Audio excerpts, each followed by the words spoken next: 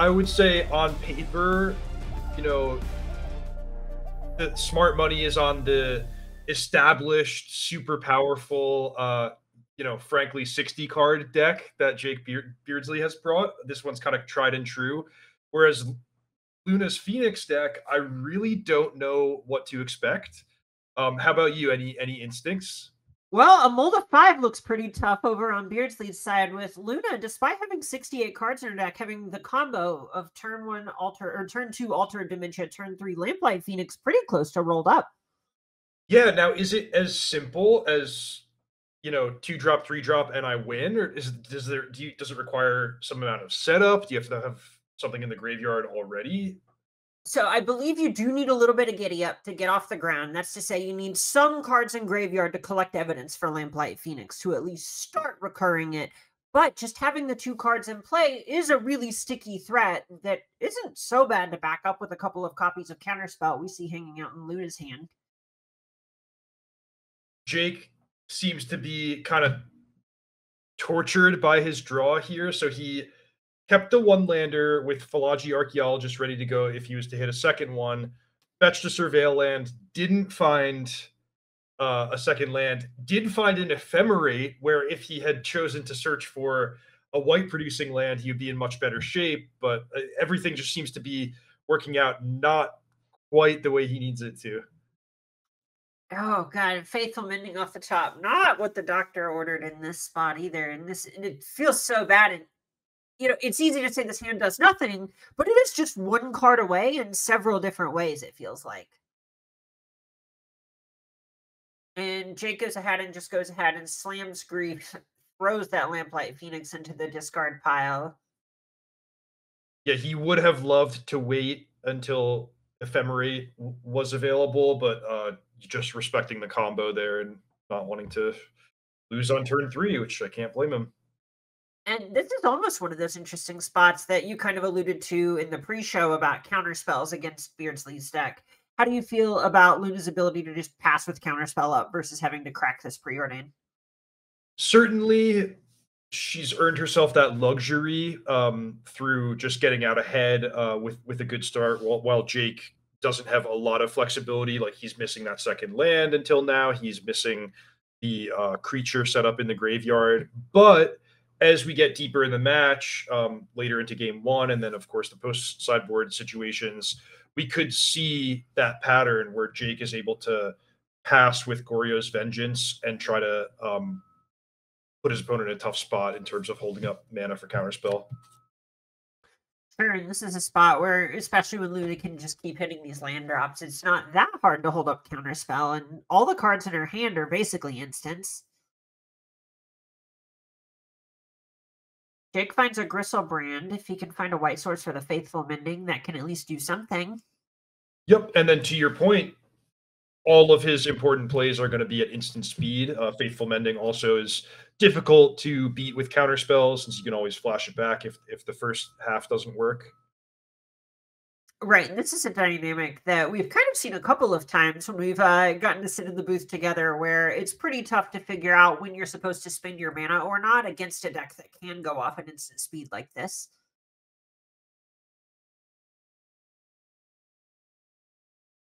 Ooh, Breeding Pool, not quite it, but not that bad with Leyline Binding in hand. Yeah, and just hitting those land drops in a game that's really slowly paced out like this is not the worst. Speaking of land drops, planes off the top for Beardsley. That's a sight for sore eyes. But Luna finds the One Ring to maybe recoup some cards. Is this the spot to be greedy and cast it? That is a fine question because that's the first proactive thing Luna has found to really drop the hammer and capitalize on Jake's bad start. However, we can see from our seat that if she taps out of counterspell mana, Jake is going to end of turn discard Grizzlebrand and then draw 14 cards with Goryo's Vengeance. So a lot can happen here depending on the choice that Luna makes. Yeah, it's really tough, right? Like at this point, when is Luna going to tap out? If not now, Jake has just probably unlocked a bunch of cards in his hand. Maybe she just feels like her back's kind of against the wall as she casts the One Ring.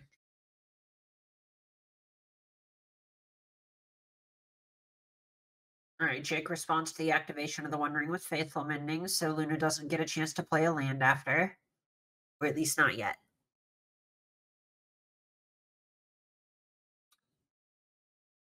Finds Tainted Indulgence to go with the Goryo's Vengeance. Still only one source of black mana. Ooh, that Tainted Indulgence may be a tough discard. It looks like he would have been right at 5 for it to just be that draw 2, which isn't so bad in these sorts of matchups. But Luna bricked up the mana source.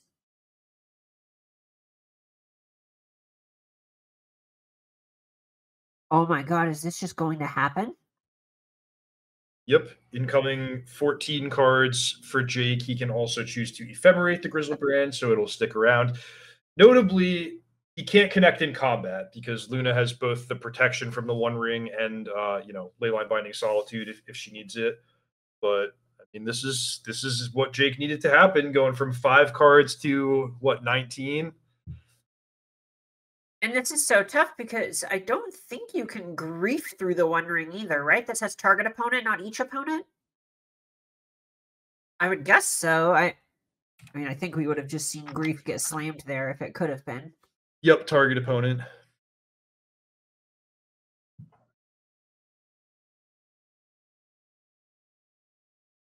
Really interesting spot where Luna can even cast Solitude to try and deal with this Grizzlebrand if Jake ephemerates it. But on the other hand, Jake found a subtlety.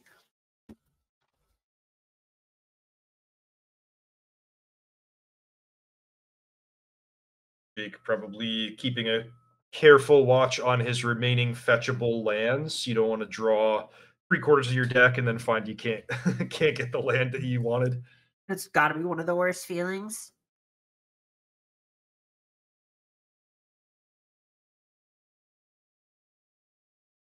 Down to 4. So here's a question for you.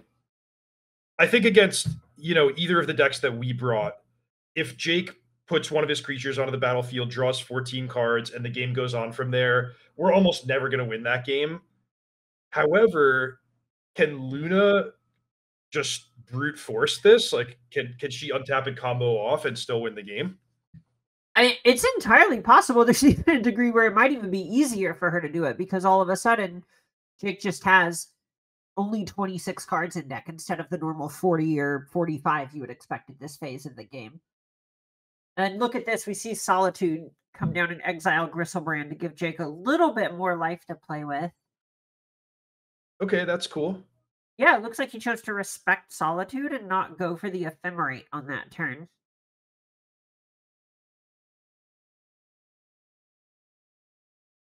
So Luna's going to get to see a lot of new cards in the next turn or even 2 turns if we get that far. Looking for, I guess, just another Phoenix is the best thing that can happen. Florian revealed not quite it, but like you said, she's going to get to see a couple more with the One Ring. Prismatic ending in another One Ring? Not the worst. I mean, maybe this is the point where before we were kind of talking as if Jake getting to draw all of these cards was going to be the be all end all, but we saw Jake just have to pass the turn again after that. Maybe just chaining copies of the One Ring in perpetuity is the path forward for Jake. Right. Or So for Luna, rather. Let's ask this question. Spot Jake his combo and all the cards that he wants. What is his goal? What's the best thing that he can accomplish in a turn? Because he can't deal 20 damage, right? Right, it's really interesting because normally the go-to answer in that spot is to say, "Oh, well, you draw 10 cards or something like that, and then grief your opponent a bunch, but you also can't do that through the one." And it looks like Jake didn't find another copy of Goryo's Vengeance on those Grizzlebrand cards either. This is tough. So he can grief, and then Luna can choose whether or not to counterspell it. Seems like you probably would, unless you're saving your mana for something else, like access to Dead Gone or Leyline Binding. But that could be a valid choice as well. Right, when there's only one copy of Counterspell in hand, it's really hard to not justify firing it off here, if anything, just to conceal information. It's way worse if Jake sees your hand and then doesn't take the counter spell. You just don't want to give your opponent the choice to do something better for them.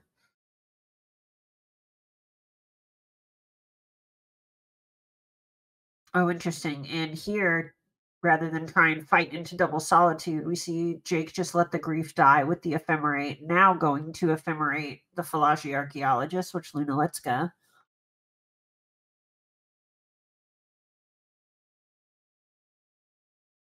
So what do you think Jake's digging for here? Is it just Goryo's vengeance, or is there something else? I think Goryo's vengeance would be the best. Otherwise, additional copies of Ephemerate. And he does find Goryo's right at the buzzer here. So we circle back to that big question, which is, okay, he can combo off, and then what? Then what does he want to do? Just find more copies of Grief, or set up for to do the same thing all over again the following turn? Right. One of the things that it feels like Jake's combo is would make him feel a bit favored in the matchup is that it is so much faster. You are able to just do it on turn 2. You do have these sort of grief, quote unquote, scam draws. But now that the game has gone on for a long time, it really just feels like pound for pound, Luna's cards are stronger. Anurag posed a question in the chat. Is there any world where you could mill Jake out without the combo? Like Luna has access to a lot of cards. You can evoke the Solitudes and then sack them to the altar. So is there any way you could just piecemeal, like, 15, 17, 20 cards? I'd believe it. At this point, we're staring at 8 that Luna could go after Jake's library for, right? Between the Solitudes, the Shaman token, and this Fable is eventually going to transform, assuming the game goes long enough. The Enforced Negation, normally a great pickup. A little tough when a creature is the combo piece that Luna's digging for here. And then a funny dynamic here is, in a game where both players have been able to draw 20 plus cards, the One Ring against Griselbrand and Atraxa, I actually don't mind the position of the 68 card deck. Like, hey, I have more removal in my hand than you have threats in your entire library. Right, yeah. Yeah, exactly. That's, I'm really interested to get your take on how sideboarding is going to go here, but for now, things look pretty great. Okay, so Luna did not there sacrifice the Solitude with the evoke on the stack. Okay.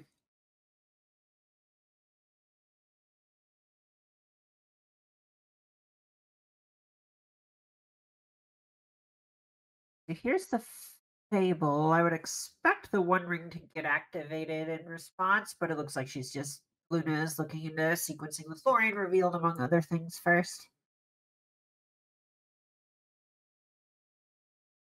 Yeah, sharp play that you pointed out there. You draw the cards with the One Ring to get some more information, some more options for what to discard.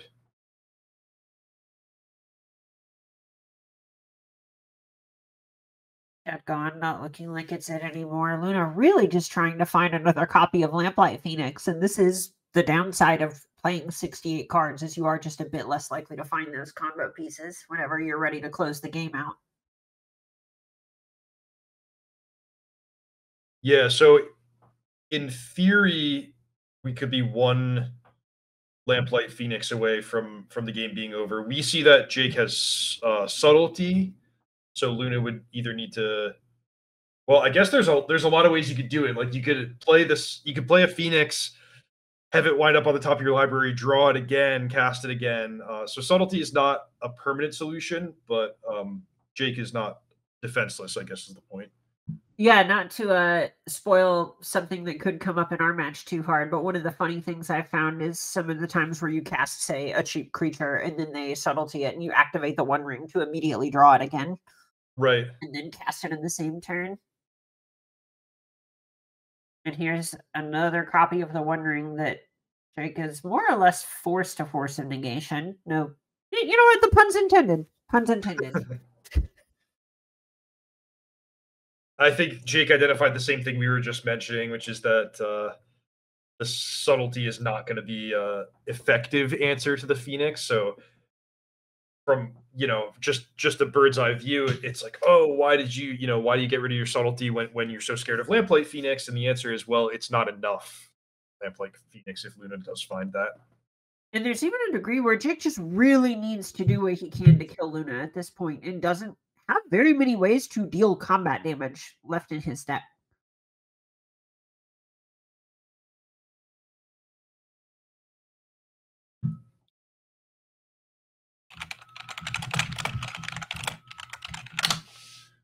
And this is the spot that probably doesn't feel so hot if you're in Jake's seat, where we see him having to start using removal spells on things like Altar of Dementia, which is almost just admitting, okay, I can't do anything that matters right here.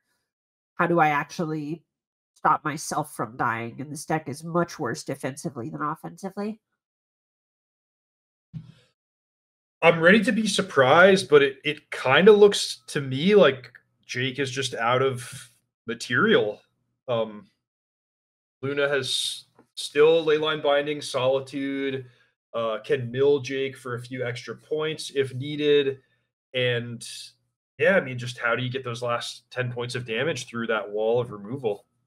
Yeah, I'm fairly interested to see how Jake ends up using these Touch the Spirit realms. There's something that generally are used to just blink your own evoke creatures and get more value that way, but it could theoretically break up the combo even through Teferi Time Raveler, which I think is almost just like a life gain spell, and then it makes you lose less, but the first step to winning is not losing, I guess. True enough.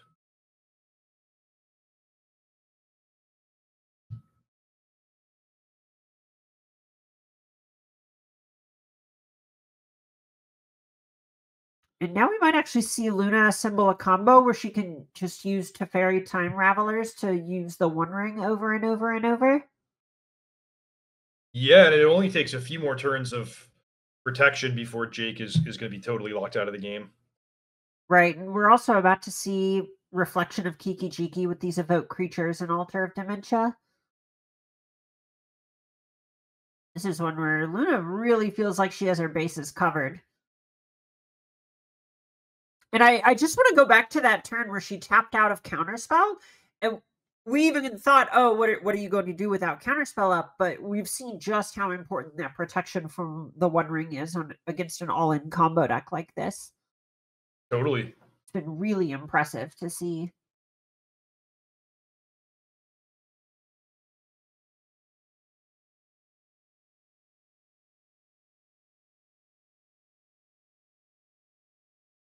And now, if you're in Jake's seat, I think you're almost just burning the clock. Meaning you wouldn't be surprised if Jake decided to concede and save time. Right, yeah, sorry, that was not a good articulation. I'm not quite sure what Jake's path to victory is from here. Is there a sort of 1% out that you can maybe find for Jake, even knowing that this Solitude and Leyline Binding are in hand? I'm tempted to say knowing the Solitude and Leyline Binding makes it impossible. I mean, Jake can always use wishful thinking that maybe Luna has a bad hand here. And you never blame someone for playing it out in Totally. competition like this, but I'm not seeing it myself.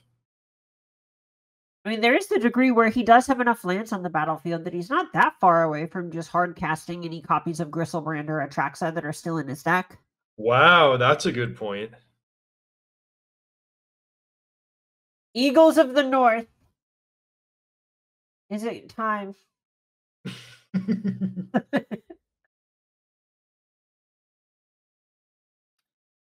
And no, Luna's not going to let this one slip away from her for the memes. She goes ahead, prismatic endings on the Touch the Spirit Realm, gets back Fable, casts another copy of the One Ring.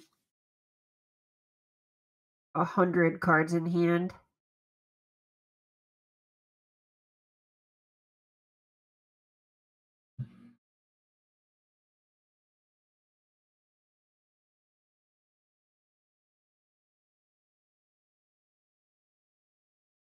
All right, flashback Faithful Mending.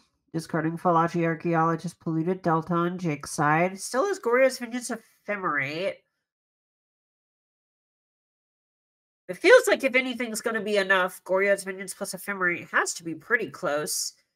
Okay, goes ahead, Tainted Indulgence, a second Goryo's Vengeance and Solitude. Jake with only 4 cards left in deck. So that almost has to be it, right? Like Luna can just play another creature and activate the altar. Well, the altar that was in play is gone, but she has one in hand. Right, she's seen so many cards that even without the Phoenix, and now that there's a Fairy Time Raveler in play, Jake won't really get a chance to to respond here.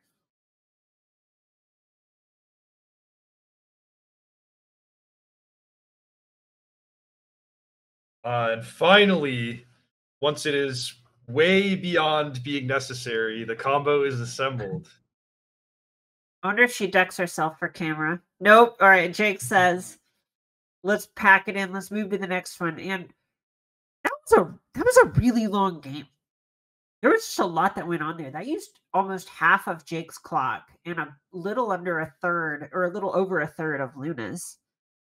Yeah, really good position for Luna, getting that game 1, kind of showcasing the power of her deck for a long game.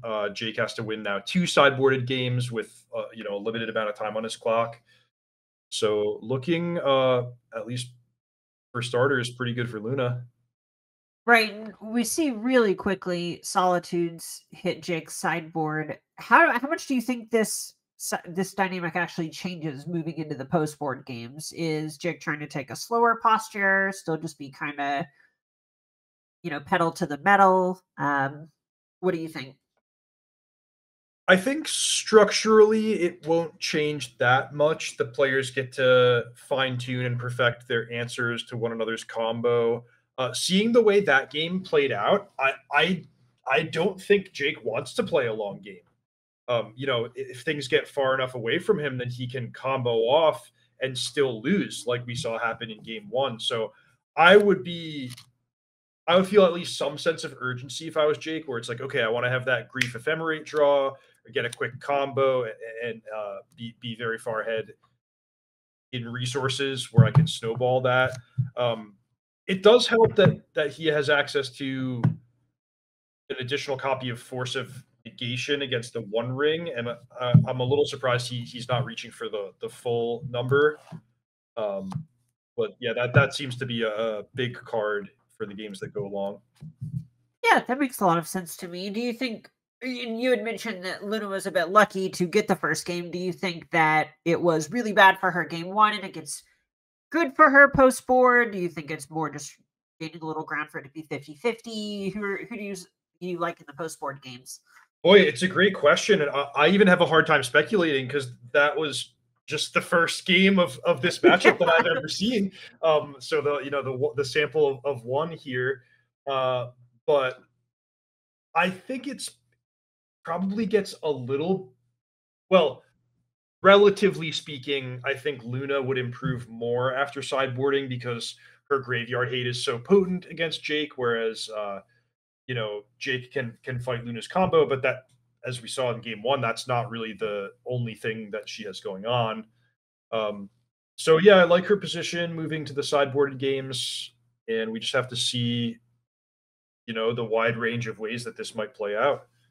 Sure, that makes a lot of sense. And it looks like Luna has a way to get a land and a couple of reactive spells in her opening hand, and Jake has Teferi Time Raveler and a couple of Fallaci Archaeologists, and we got a couple keeps of the game in our hands.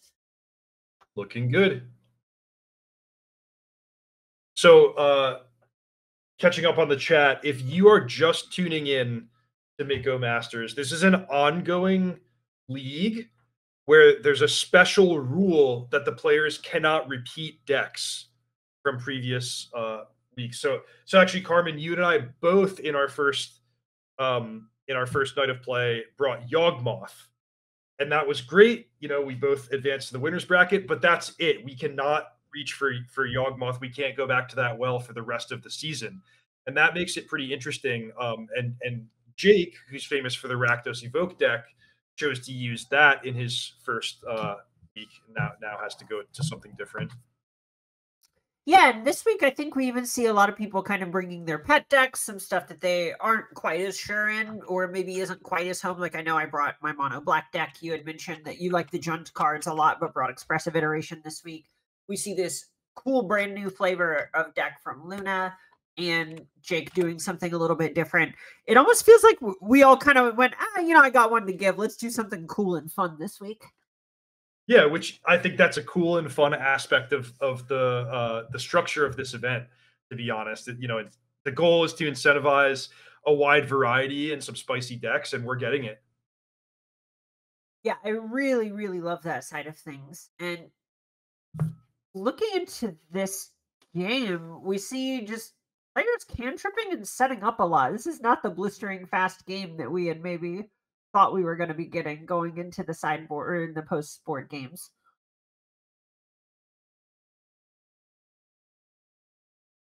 A bunch of counter spells and reactive spells in both players' hands, but Fairy Time Raveler coming down on Jake's side is really going to hurt the Dovin's Vetoes of the world.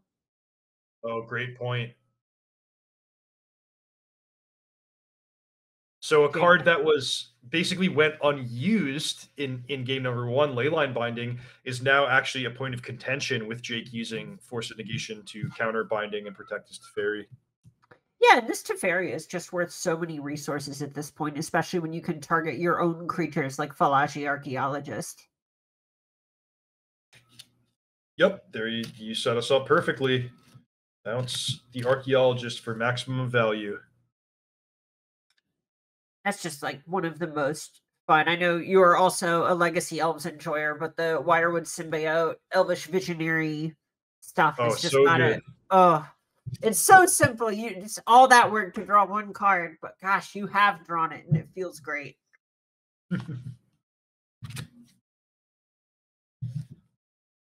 And back to Luna's side, are we going to see a fair Fable, a fair Lamplay Phoenix? Maybe this is looking dicey all of a sudden.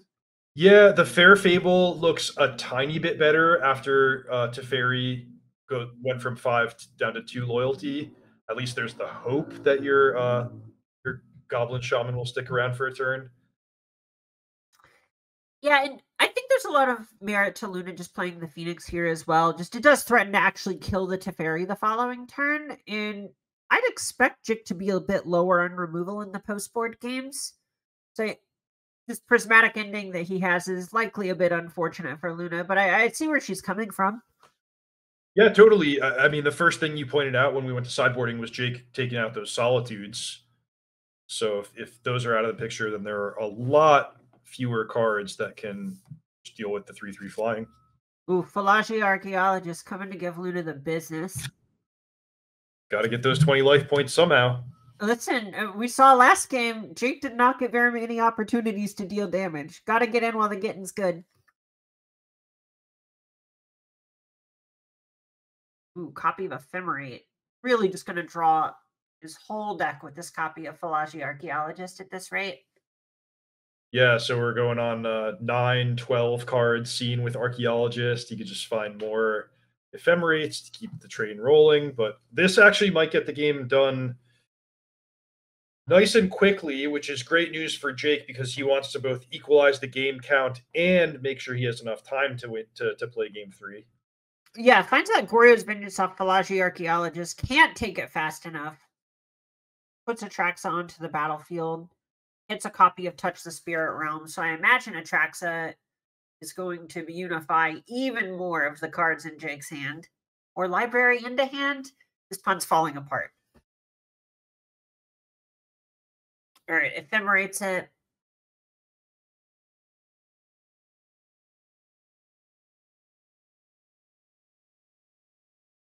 Jake with so many cards in hand, they're falling off the screen. All right, and Luna says, let's hit game 3. Yep, makes a lot of sense. It's kind of, you see the writing on the wall when the player starts blinking Atraxas. It's like, okay, I'm not technically dead, but my hand's going to get shredded. And would kind of take something going horribly wrong from Jake's perspective for me to even have a chance of getting back in. And that game really highlighted one of the weaknesses of the way that Luna has postured her deck for these post board games is so many of these cards are reactive and only play on the opponent's turn that not having any respect for Teferi Time Raveler can just spell doom a good chunk of the time.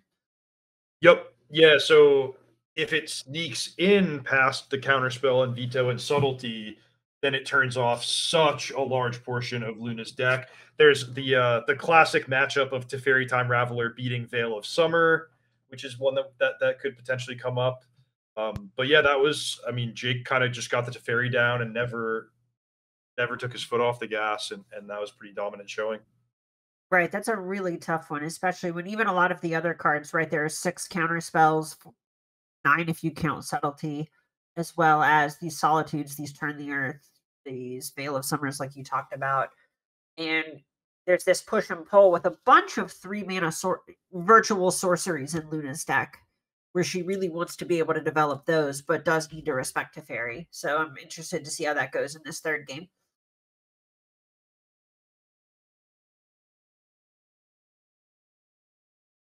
Luna's hand is, unexciting, but might just choose to keep on the strength of Fable on turn 3 on the play. Jake's hand, on the other hand, it is imperfect. He had double grief, but not much else going on. He's down to 5 cards for the second time in the match. Yeah, and look, he put a bunch of spells back, really showing an emphasis on land drops in these post board games, wanting to make sure that he's able to keep developing threats, double spelling as we move into the mid game, and so on. Hey, Carmen, can you talk to us about Surgical Extraction? That's a card that maybe I would have expected from Luna's side against Jake, but what's Jake's goal with the Surgical here? So there are a couple of things going on. There's naturally the graveyard-centric combo in Lamplight Phoenix, where you can either break up that combo whenever Altar of Dementia or something to that effect starts to try and go for it, actually end the game and kill Jake. On the other hand, it also, on Jake's side, he has a deck that plays a bunch of cards like Faithful Mending that are able to just loot this away, or Grief that can just make use of the cardboard. I know there's the old adage of pitches to force kind of being a meme, but realistically, it is better than some of the just creature spot removal spells like Solitude that Jake might otherwise have access to. Okay, I like your point of a kind of situational, high potential card being appealing for Jake's deck, which can see so many cards looted away, pitched to grief. That makes a lot of sense. And it looks like Luna has the turn 3 Teferi of her own, which is pretty good against the Surgical from Jake. But it does give a window for Jake to resolve his own copy of Teferi if he wants.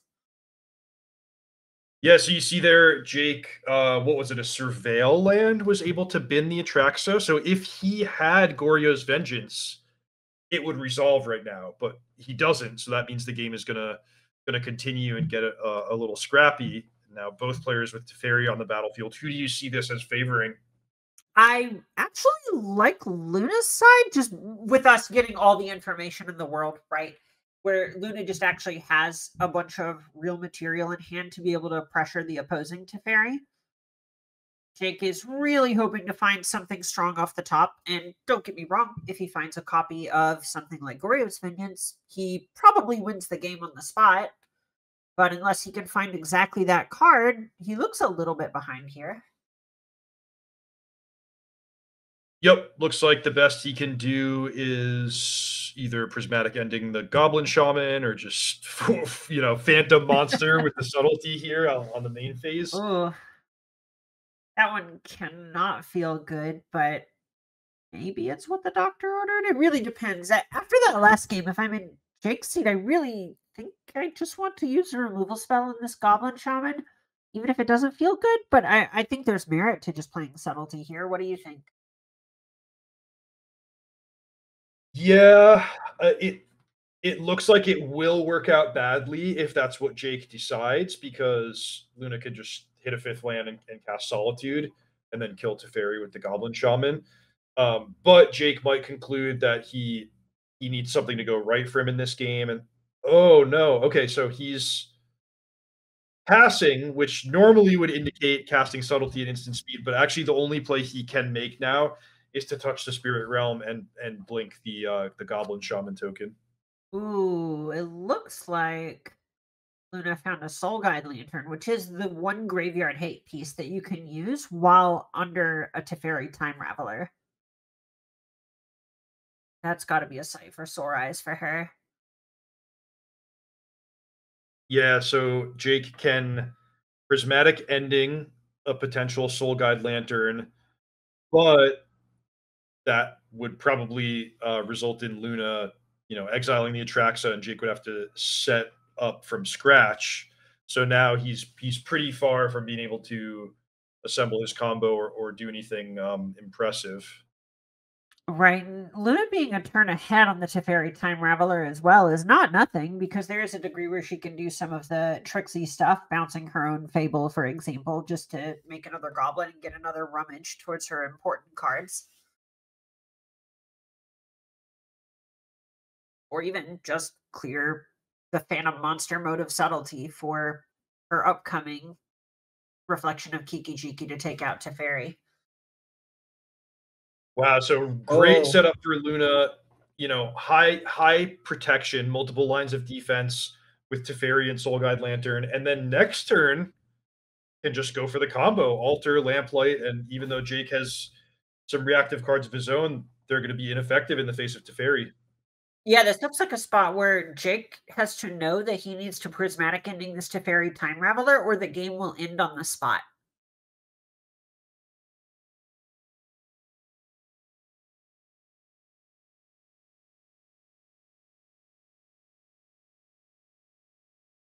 Oh, oh, he's doing it. Is it going to be on the Fable or the Teferi? It's on the Teferi. Yeah, so now there's Oh, a way, right? If Luna goes for the combo and Jake surprises with surgical extraction, then we've got a game. right. This is exactly what we were talking about before, having these high leverage individual interaction pieces.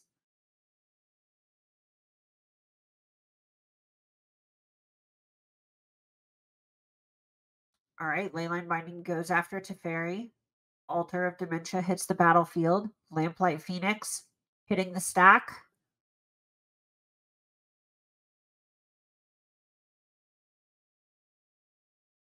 Oh, I wonder if there's a world where you're supposed to let Luna deck herself. Huh. Okay, Jake's not going to give her the chance. Says, nope, absolutely not. I'm not taking the risk. Fires off the surgical and the lamplight. Yeah, that's a great point. That was Like, always one of the things against Hogak was you just let them run out of cards, and then, assuming you can do something from there, then you hit the bridges. yeah, so it's not necessarily that Luna would have to just throw caution to the wind and deplete her entire library right away, but in addition to milling herself, Jake could let her start milling him, which might actually be to his benefit if he's able to get a creature into the graveyard. I don't know. There's a lot going on, and there is the Soul Guide Lantern. So I guess I can't blame Jake for just getting those phoenixes out of there as soon as possible. But that's certainly an interesting spot, especially if you iterate the game a few times under some slightly different conditions. I wonder what the best play would be. Also, Jake's at 5 lands and has a 7 mana Atraxa in hand and has the Hedge Maze on the table. Sure. So It- you're saying against a Soul Guide Lantern on the battlefield, maybe you pivot and take a different approach to yeah. the game. And this is Jake's in the good position right now that every Magic player loves to be in, where spells are good and lands are not that bad. Yep. You just have a lot of good draws at this point. Force of Negation, not the best draw here. I will. That one's on me. You got the subtlety, you've got the force, little something for everybody. Yeah, sure, sure. All right, we see Jake going ahead, just firing off subtlety on this solitude, just to be a little bit more mana efficient.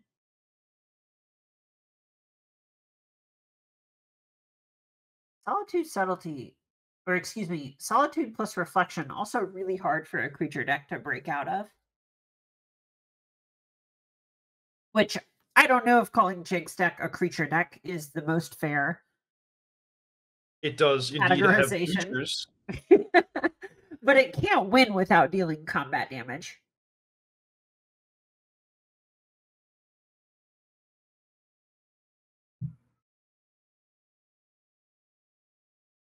Looks like that was upkeep, cast Solitude. Sure.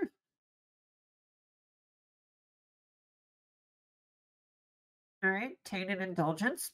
Probably drawing 2. Goryo's Vengeance in a Flooded Strand, not bad.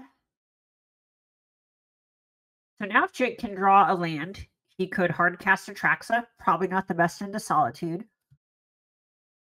There's a lot of stuff that Jake actually just needs to answer here, which is really tough. How close are we to lethal? Like cast Eagles, get the trigger, copy Eagles, make a haste thing. Ooh. I think it's not this turn, but within 2 turns, Luna's gonna be able to deal a lot of damage. It's not that far off. This is 11 or something? Yeah, this is 11. Okay, so Goals now of the Jake North. really wants to find a way to deal with Soul Guide Lantern off the top, like a prismatic ending lets him combo. But he also needs to get the Atraxa in the graveyard, right? Or does he have something ready to go? I know, you're totally correct. I missed that there is not an Atraxa in the graveyard right now, or a Gristlebrand.